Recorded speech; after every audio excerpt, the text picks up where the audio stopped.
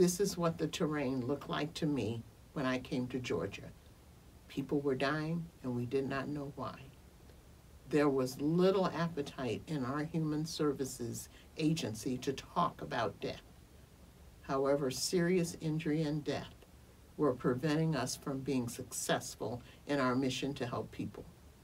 It was a war we could neither escape nor win. Day after day, we worried about dropping the ball and being blamed. That forced me as a leader to pull a wildly important goal right out of the heart of our fear. Reduce by 50% the number of incidents that can lead to death and serious injury of people in our care, custody, and oversight.